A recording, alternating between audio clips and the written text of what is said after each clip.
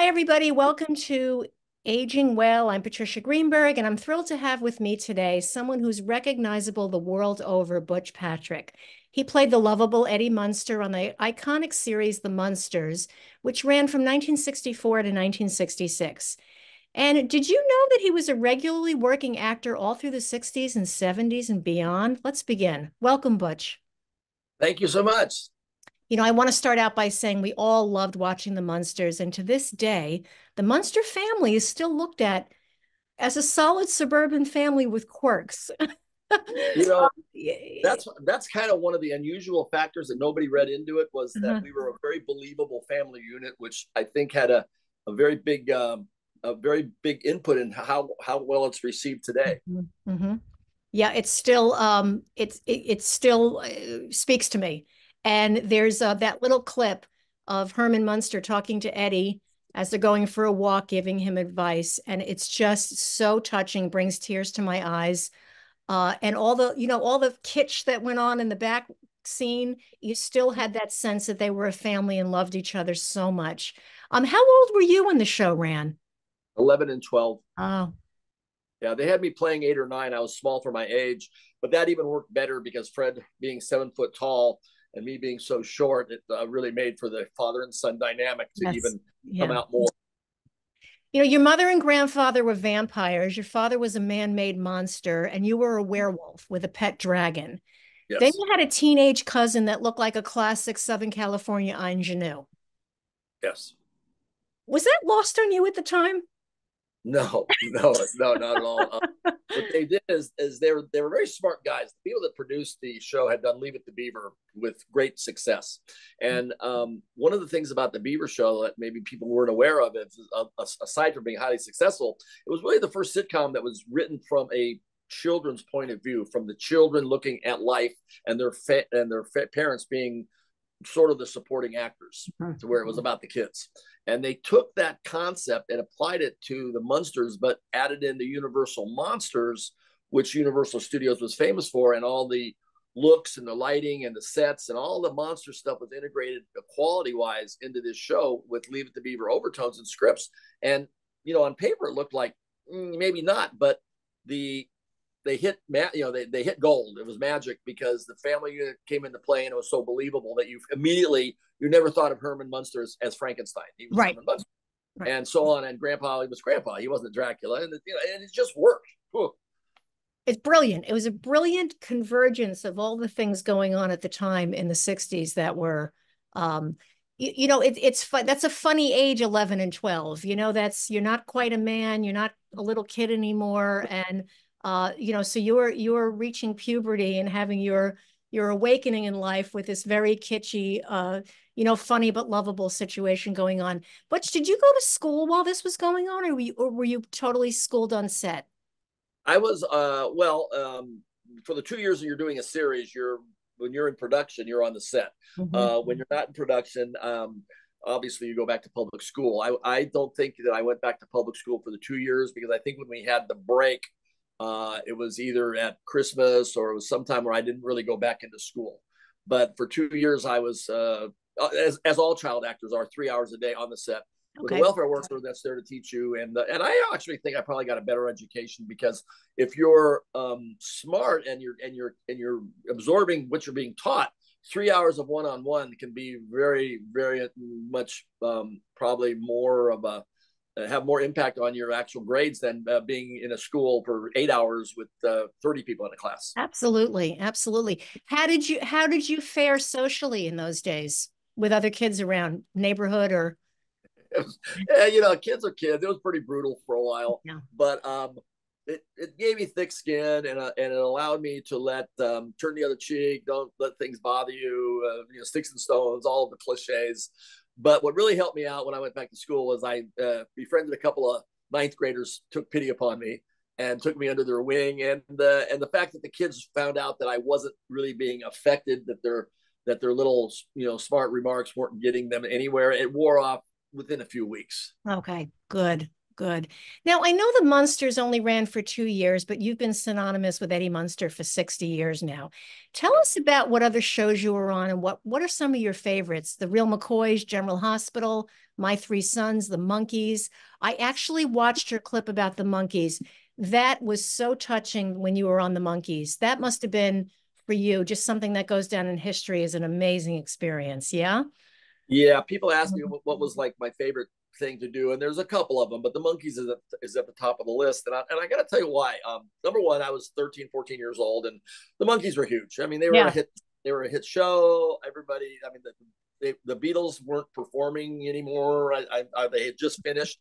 So I missed meeting the Beatles when they came to Hollywood, and doing the Monkees was something that I really wanted to do. Normally, when I went on an interview, I would go in, I would give it my best shot, and I would go home, and I really could care less what the results were. You do your best and you go home. This particular one, I got home and I called Mary Grady, my agent, and I said, "What? Any word yet? Any word yet? Any word yet?" Yeah. Because I really wanted it. And when I got the part, it was like I went to school and told everybody, which I never did, because I knew this would be something nobody was going to make fun of. This was like, okay, all Yeah. right, big Yeah. feather in my cap. But doing the show, number one, it was a script was written about me. It was basically I was an equal to the Monkees. It was me and them in almost every scene. It was a Christmas show, which showed it had some meaning and moral value, and there was a message there.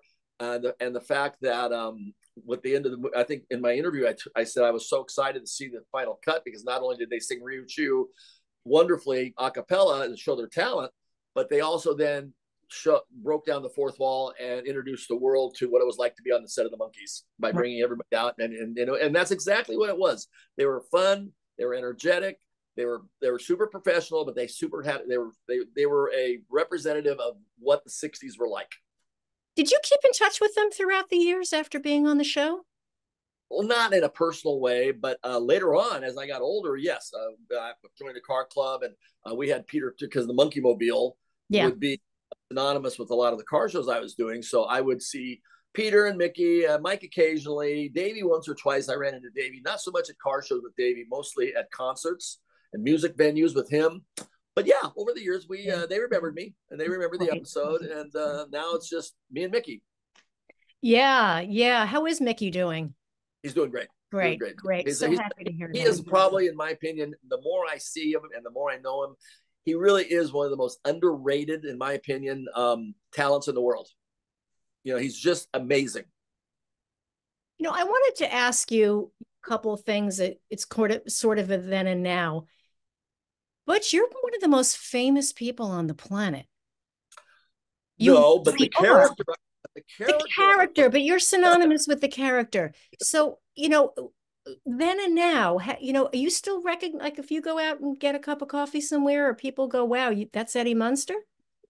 I'm recognized just enough to keep me on my toes, but not enough for it to be an issue. Okay. But it is interesting. My favorite thing was when someone would be out, or you would be out, and someone would say, "Oh, what do you do?" And you would say, "I used to act." And they'd look at you like, "Oh, I don't recognize you, so you must not be much of an actor because I don't recognize you." And then they're trying to make fun of you. I mean, they're going to use you as you're going to be a target for their arrow. And then you say, "But I was on a show called The Munsters," and they immediately go, "You were Eddie Munster? I love that show. Oh my God." And you become immediately their best buddy. So it could work really, really well. But I always found it funny that you could never spend enough money in the world to brand the Munsters and the Eddie Munsters and the characters, because they've been around so long and they're so identifiable that it's an interesting dynamic. So when you use it, it can be very valuable. But yeah, like I say, Butch Patrick, nobody knows. But if I have an Eddie Munster shirt on, people come and say, "I love that guy." And yeah. I go, "Well, you're looking at him."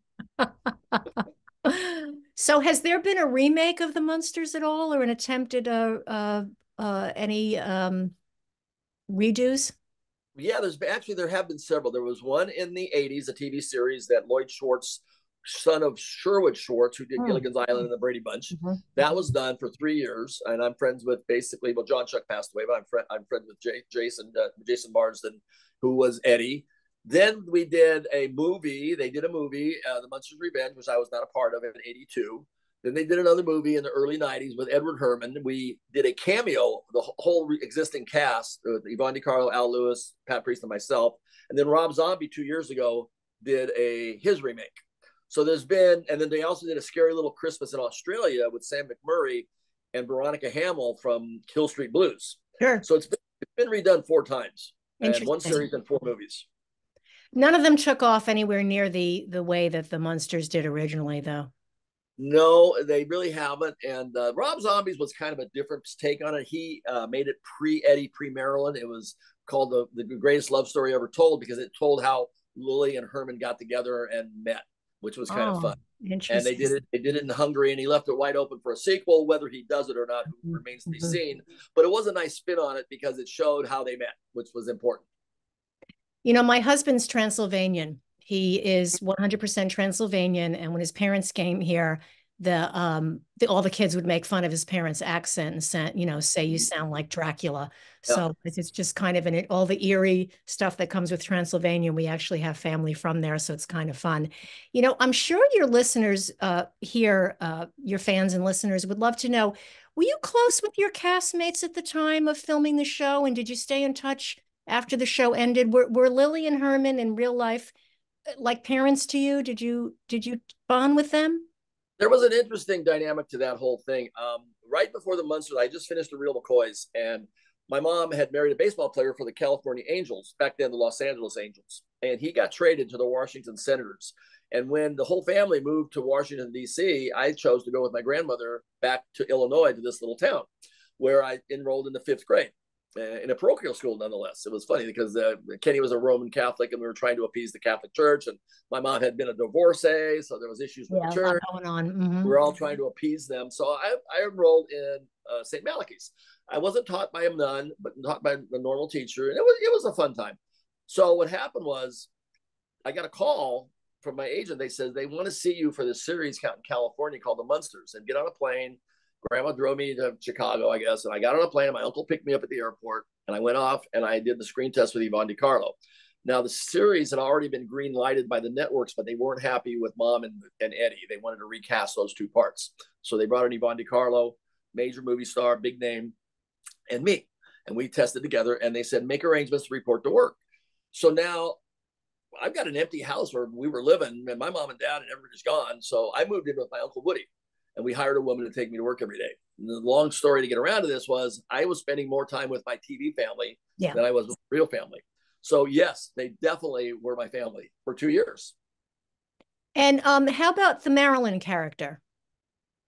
I had a huge crush on Beverly Owen. I love Pat. I'm very good friends with Pat. But when I was a kid, Beverly Owen, I was Miss Uliano, my 5th grade teacher, and Beverly Owen were my 2 big crushes in life. And Beverly was such a doll. She was just so sweet and so nice that she actually did me one of the biggest service of my life. She came down, and she knew that I wanted to go see Mary Poppins. It was a premiere coming up, and she came down in her little Volkswagen, 20 miles on a weekend, picked me up, drove me all the way back to Hollywood, took me in to see Mary Poppins with her. And to this day, I told Dick Van Dyke when I met him, I go, you were like basically on the screen at my first date with Marilyn Munster. He goes, what? And I told him the story. He laughed. He thought that was so cool that Eddie Munster's first date was with Marilyn Munster, and we went and saw Mary Poppins. Yeah, that's so cute. So to answer your question, they're both Marilyn, very, very dear. And Pat is still with us, and I will be seeing her in a few weeks at a big convention called Chiller Theater in Parsippany, New Jersey, the end of this month. Okay, great. So you're still out on the circuit. That's fabulous. Yep. You know, Butch, we're having a big resurgence of interest and nostalgia from, as you know, from the 60s and 70s, because those of us on the tail end of the baby boom are now in our 60s, and we want that comfort of our childhood and the innocence and the fun and the wonder that came with it. How do you feel about the progression from wholesome, funny, kitschy, 60s and 70s TV shows to now, where we have substantial violence, graphic, disturbing images everywhere we look? It's funny. I went to a movie the other night, and I was watching the previews. There's a movie coming out called Civil War. And I immediately said, what a bad idea. Just this is such a sellout for Hollywood to make a movie about such a horrible time in America's history, to make a movie that is just straight up, riding the wave of all the horrible things that's going on. It's just all about dollars. It's just horrible. And I wish Hollywood would monitor itself better, but you know, it's without getting into it, it's a very much different world than it used to be. And what's funny about it is one of my really, really cool things that fell into my lap the other day was I've always enjoyed drive-in movies. I grew up with drive-in movies and families going in their jammies and the station wagon and the kids going up the swings before the movie. It gets dark, the movie starts. I mean, just a great time to be a kid in the 60s. I grew up in the 50s. I came of age in the 60s and I went on through the 70s. But what I'm doing is I've contacted the Drive-In Owners Association of America. There's 146 drive-ins left in the country. And we're going to do a few this year to tweak it. But next year, I'm going to do an entire tour of the Midwest, and then Route 66 turns 100. So I'm going Oh, to time wow. Wow. 66 is 100 drive-in movies. I'm going to spend the whole next 2 years during the 60th anniversary of the Munsters going into towns that have a drive-in, and then I'm going to work the drive-in movie evening and with a place to go after they have their annual festival. Every little city's got something going on in the summertime for the town.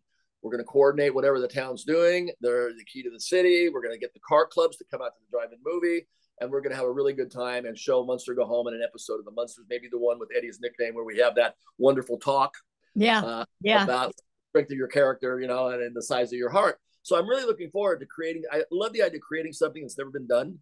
And this is right up my alley. It's nostalgia. It's fun. It's family. It's pricing back like the 60s affordable stuff. Yes. Yeah. And if it works, then I can then be the go-to guy for the theaters to bring in a star and a car from Christine or from Back to the Future, or there's a lot of various ways to do this drive-in movie concept and this framework. So hopefully this will keep me busy for the next few years and lead me into my retirement. Yeah, yeah, it's wonderful. You have so much energy and enthusiasm to keep this going. It's amazing. Now, I again, what was going on behind the scenes then in TV land on all the shows you were at that we talk about how children were treated on the set?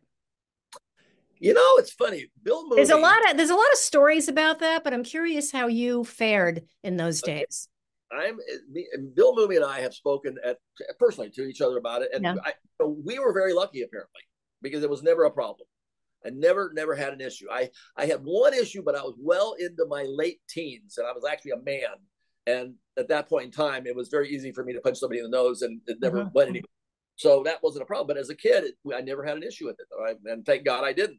But Paul Peterson, if you know the name of Paul Peterson from the Donna Reed show, he formed a minor consideration for his friend Rusty Hamer, who killed himself from Make Room for Daddy because of all of the stuff that had been going on in the Hollywood, the Judy Garland and the Mickey Rooney, and the Hollywood scene was very, very bad. And kids got really hammered by it.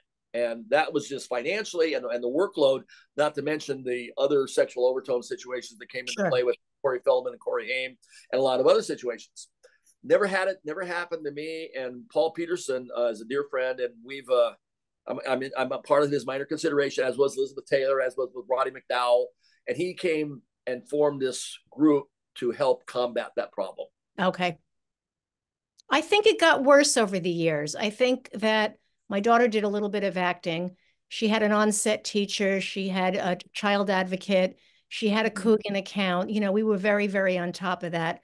And I just remember that they didn't want the parents on the set. This is as recently as my daughter's only 23. They want the parents out, and I stayed. I wasn't going to put up with that. But there's a couple of things. I was a spokesperson for a friend of mine who was a casting director and a talent agent in Cleveland, and she was working for John Powers or somebody, and she was very disillusioned of how they were taking these people's money and not delivering the goods. So she became a whistleblower to the news and ran them out of Cleveland. And to replace them, she created her own company, and it was called How to Get in the Show Business the Right Way. And she needed someone to go on the radio and talk about it. And Paul Peterson started it, but couldn't maintain it. And then he recommended me. So when we would do the screen tests, I would explain to the parent, a lot of times most of it was children with their parents. That was most of it. There was a case where there was an adult, but it was mostly kids and parents. And what I would explain to them was, it was nothing harder than seeing a kid with no talent and kind of being pushed by his parents because, they're going to, and it's never going to happen. And you're going to do great damage to this kid's, self-esteem and this and that. But the reasoning where I'm going with this is I would explain to them how you may want to maybe think about behind the scenes, because the odds are against anybody getting into acting. But if you want to be in the industry, there are better ways with better possibilities and averages of success. All those people at the end of the movie, they all get they all have pensions, they all get benefits, they all are on the lot. And if you want to be an actor, you're going to stand a lot better chance of getting in front of the camera if you're at least in the game, right, somewhere.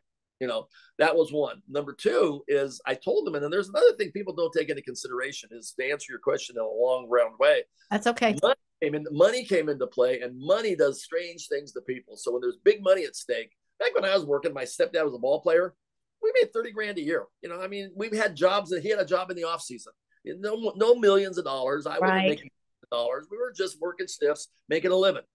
But today, with the money so astronomically out of whack to the average guy, it clouds a lot of people's eyes. But the one thing that I explain to them is, you don't understand. You think some Johnny gets in the movies, there are issues with the family back home. One of the parents has to take off.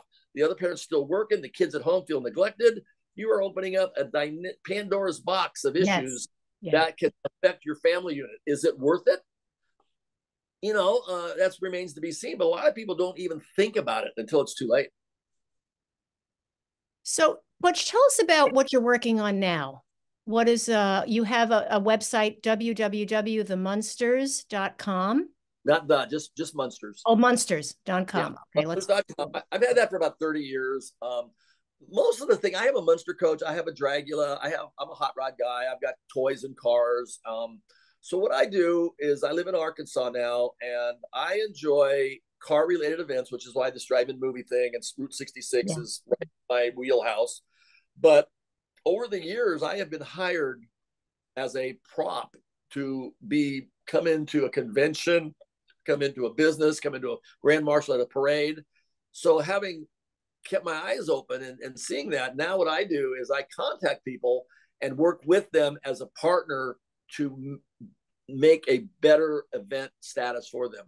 Okay. And one of the neat things about being on the Munsters, it's a very evergreen, family-friendly, multi-generational purpose, and people all respond fondly. Most people, not everybody, but the vast majority respond in kind nicely to being with the Munsters, and then talking to them to show them how they can sort of make their event even better at no cost to themselves. I sort of show them the ropes of how they can bring in celebrities and make their event better without actually having to get in their own pocket.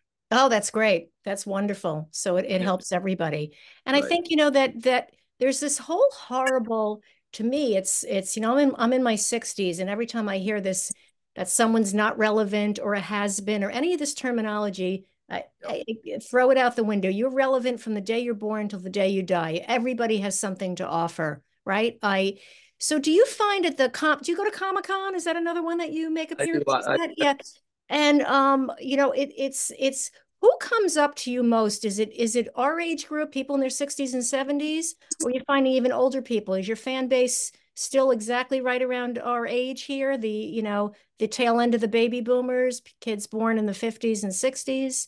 The fan base is kind of like my age and older, but if they have introduced their kids and their grandkids to it, that's the fan base as well. Yeah. It's just a matter of I have no shortage of not little kids, but young girls and boys coming up that have made me something. They've given me a gift. A lot of fan base across the board. Yes, more so in the older realm, like my age. What they'll do is they'll mention like, oh my God, I grew up with you, and you were my go-to show when I came home from school. And then the fun part is they'll say, did you ever do anything else? And then I have a pre-printed out sheet of 75 credits and 4 series and 17 movies and 60 commercials that I said, yes, as a matter of fact. And then they go down, they go, oh my God, you Rawhide with Clint Eastwood? Yeah. Bonanza, yeah, too. Gunsmokes, too. Mr. Ed's, too. So it's fun for them they're looking at the Munsters, but at the same time, they're seeing like a TV guide who's who of the shows from 1960 to 1971. Right. And if you had to be in a decade for music and movies and television, started in the black and white, transitioned to color, and went on to better things. It was a wonderful a decade to be part of it in a very, in the wonder years, so to speak. Yes. Were the Munsters ever in color, or was black and white the whole time? I remember black and white. Yeah, never went to color.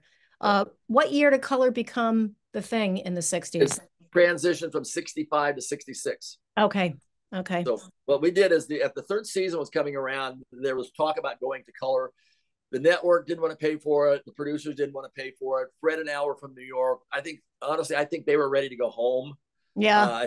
I think the shows were getting a little thin. The scripts were, they'd pretty much gone to the well, and they decided to do the Munster Go Home movie, which was in color, as a strategic business move, because nobody else outside the country knew who the Munsters were, because it takes a few years for reruns to hit Europe, hit Australia and South America. But by showing a feature film worldwide, now all the countries and all the markets knew who the Munsters were, and that helped them sell the syndication rights, because syndication was just in its infancy. Yeah. Just starting in the late. So at the time, were you expected as Eddie Munster to go out and present yourself as Eddie Munster? Did you have to wear the garb and the makeup and go do appearances at the time the show was happening, or that wasn't a thing in those days? Only once. I did that. I went to a Phoenix mall opening back when there were no malls. It was like one of the first malls in America. Yeah. They had a guy named Bob Burns in a gorilla suit who they thought Eddie should have a pet, Kogar. So he's in his gorilla suit. I put my own makeup on the airplane in the hour flight from LA to Phoenix. 5,000 kids showed up. I have a picture of me with a security and a guy with a microphone and Bob in his monkey suit next to me. And I'm like, I'm just dumbfounded. It's like, what the heck just happened? But that was the only time that happened. Kids back in the day in the 60s, you didn't do the Tonight Show. You didn't do talk shows. Maybe a Mike Douglas. I did Art Linkletter. There was a show in Phoenix that was Laszlo and somebody that was a really famous cutting edge show at the time. I mean, they had like Paul McCartney on it and stuff. I mean, a lot of great Alice Cooper, a lot of solid people did this. I can't remember for the life of me what it's called, but it was a very hip, edgy show.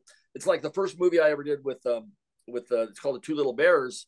When I had never worked before in my life, they just kind of called me up because they saw my picture in a studio photography window. And I worked with Soupy Sales. You talk about comedy, sure. Gold. Eddie Albert, Jane Wyatt were my parents. Brenda Lee at 50 was my older sister. My singing sensation, Brenda Lee, and Nancy Culp, Miss Hathaway, from the Beverly Hillbillies, played my school teacher. So it was like a great little 6 weeks of experience to get the ball rolling, so to speak. And then after that, I did General Hospital and the McCoys, and one thing led to another, and off you go. I didn't know General Hospital was on that long. Yeah, I did the first ever episode. The first. Oh my goodness! Wow. Episodes ever. I was on. I believe it was 1962 or 3, but it was the first episode of. Yeah, that's kind of cool too. That is. Throughout the years, I've done a couple of interesting one-offs. Like I did Chuck Jones's only feature film called The Phantom Toll Booth, which was really cool. The same summer I did The Monkees. I did Sid Marty Krofft's Lidsville series, summer of '71 out at Paramount, which was kind of an interesting. Summer of '71 with the Charles Nelson Riley and Billy Hayes, the Monkees episode, the Simpsons, and in between a lot of regular stuff. But I did 9 episodes of My Three Sons as Ernie's best friend through various stages of life. So with different names, they brought me back as a totally different character. Yeah. They just changed the name, brought me back. Yeah, that's very funny. That's so interesting.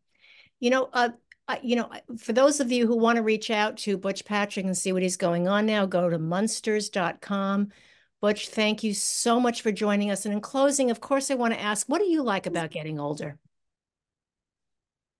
Oh, I don't mind getting older at all. It's, first of all, you can't really do anything about it. It's kind of like when people say, what would you have done differently? I go, seriously, why would you? I mean, everybody's got that question, but the point is, it's almost like unless I can help other people avoid the problem, the one thing I like about getting older is basically I partied all my life. I've been sober over 13 years now. Okay. Congratulations. So I enjoy the clarity. I enjoy the history. I enjoy the amount of joy that a little show that I did a long time ago has brought people. Whether or not it's a has-been situation to some people, I don't care. It doesn't bother me at all. I'd rather be a has-been than a never-been, but I don't consider myself that. And I enjoy that it has allowed me to travel, meet people. And I enjoy the fact that now, when I used to be the drunk driver, the DD, I am now the designated driver with the DD. And that's probably the biggest thing and the biggest change and the biggest accomplishment is the fact that I've turned it around, and now I can help other people achieve sobriety too. I'm so inspired by what you're doing now and that you're here and you're so enthusiastic and energetic. Butch Patrick, again, thank you so much for joining us here. And thank all of you who are listening. I'm Patricia Greenberg. And please subscribe to the channel on YouTube for more information on aging well.